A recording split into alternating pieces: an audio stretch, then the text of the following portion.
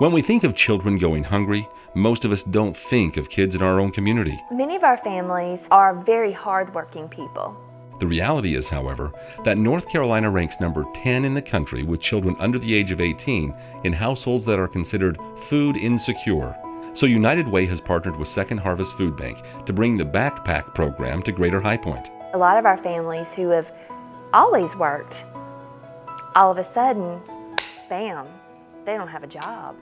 My husband's job is some weeks he works and some weeks he doesn't, and so it really helps us fill in the blanks that we don't have enough money to feed everybody. Hungry children can't learn. Hunger affects their behavior, their relationships, their learning. We've seen in the past lots of kids who may hoard food.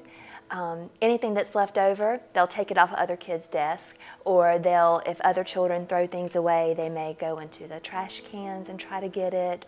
Every Friday afternoon, my son receives a backpack full of food for the weekend. It has cereal, milk, juice, nutritional snacks, nutritional meats, that kind of food, and it really helps.